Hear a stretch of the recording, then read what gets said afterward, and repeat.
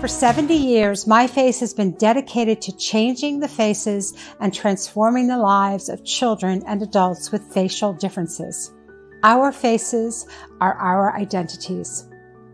Those who live with a difference are impacted both in body and spirit, and there's so much they must overcome. Did you know that almost every hour a baby is born with a facial difference in the United States alone? Of those, up to 7,000 babies each year will face multiple surgeries and long-term medical care throughout their childhood and into their adult life. Each year, the faces of another 100,000 individuals are disfigured through accidents or disease. People with craniofacial differences are often subjected to bullying at school or in their community. They can be made to feel inadequate or intellectually inferior, all of which can have a tremendous psychological impact that can result in feelings of isolation and low self-esteem. myFace is here to support anyone with a facial difference by providing programs, services, and access to resources and tools they need to thrive. We aim to empower the spirit, build strength and community, and let those living with a facial difference know they are never alone.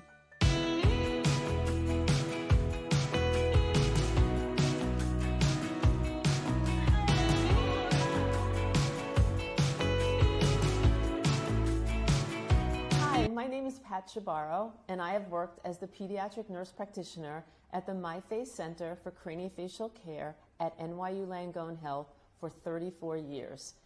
We see a large number of babies born with cleft lip and palate through our cleft and craniofacial programs. myFace is a nonprofit organization that serves patients and families in the craniofacial community across the country. myFace has been partnering with another nonprofit organization, Welcome Baby, to provide newborn craniofacial care kits to cleft and craniofacial teams across the country. These kits are given to cleft and craniofacial teams free of charge. By the way, these kits are amazing.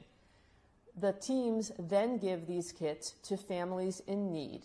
And the timing of giving these kits depends on whether or not the family meets with a team prior to the birth of their baby, if they know that the baby is going to be born with a cleft lip, or in the case of a baby with a cleft palate, we often don't know prenatally that the baby is going to have a cleft. And so when we meet those families for the first time, we then present them with this kit.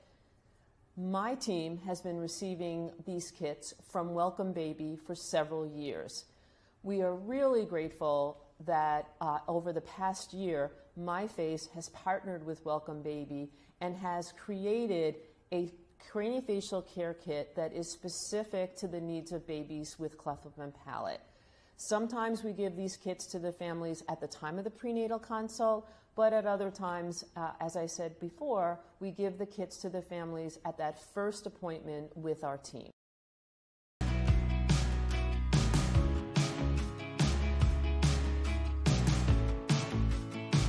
When I read the book Wonder, I thought, wow, I have had to deal with some of the stuff that Augie has, and it made me feel very seen. Wonder came out almost 10 years ago, and I resonated with it so much, and I knew that it was so important to me to bring the Wonder Project to life. It makes me so happy to know that we're reaching so many students and having that impact. As the author of Wonder, what I can say, just having heard from so many people around the world, be patient with yourself, be patient with the world. Because sometimes the world doesn't understand you, but you can sort of pave the path to understanding just by being who you are, by being true to yourself, and by staying the course. Wonder Project is an anti-bullying program for students of all ages in schools across the country to learn about the importance of celebrating uniqueness, being an upstander versus a bystander, and always choosing to be kind.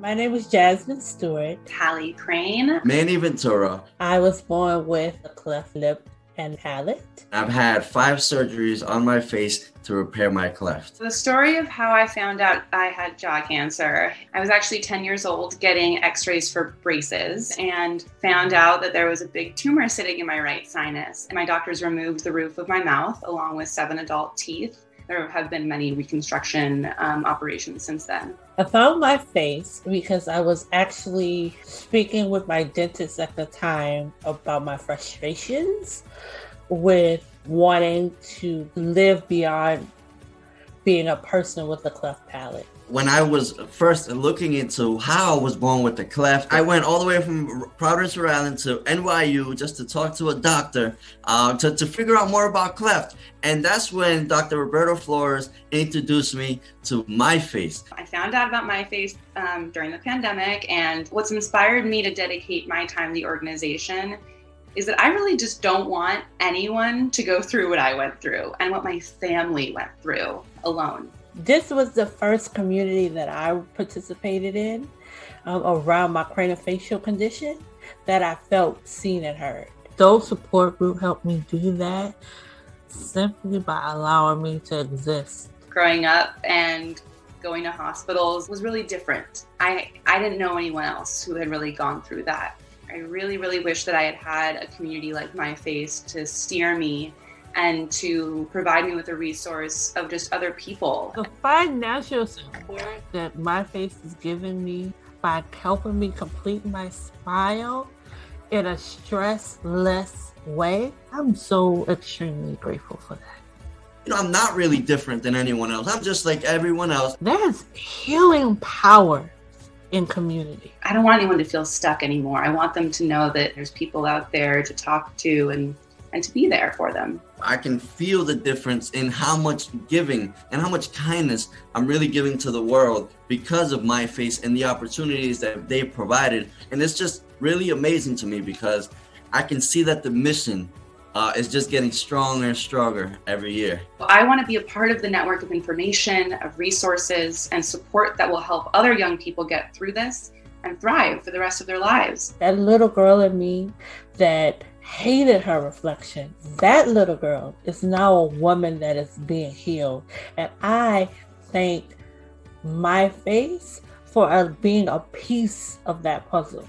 myFace is literally saving lives. And I can tell you because it saved mine.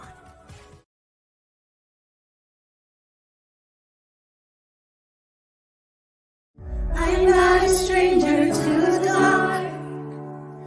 Hide away, they say, 'cause we don't want your broken parts. I've learned to be ashamed of all my scars. Run away, they say, no one will love you as you are. But I won't let them break me down to dust. I know that there's a place for us, for we are glorious. The sharpest words wanna cut me down. I'm gonna send a flood, I'm gonna drown them out. I am brave, I am bruised. This is who I'm meant to be. This is me. Look out, 'cause here I come. And I'm marching on to the beat of drum. I'm not scared to be seen. I make no apologies. This is me.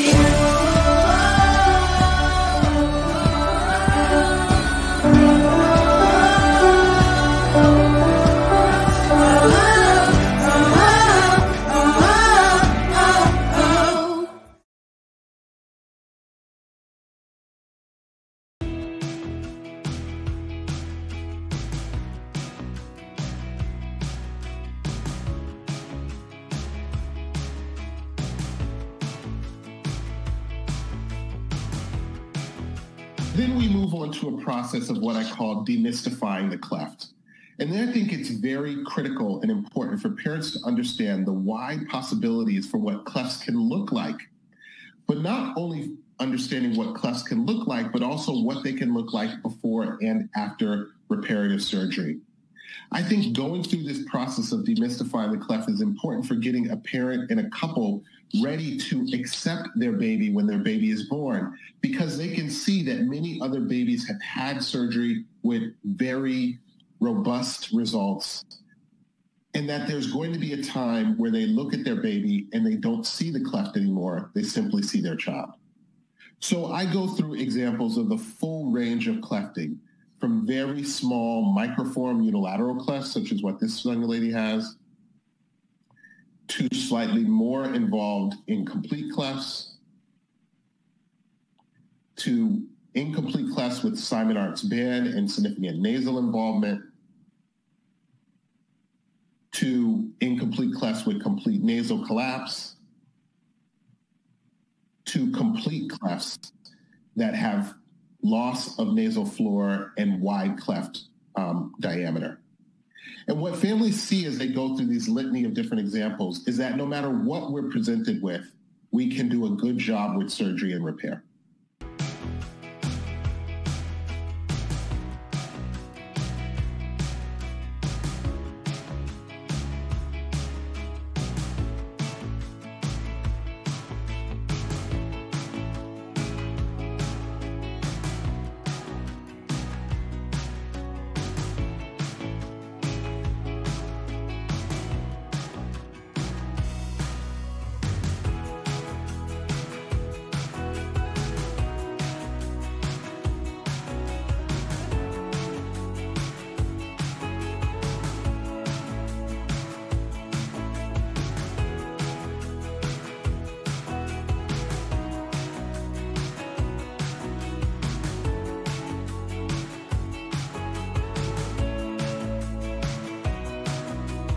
For me, bullying is so much about power.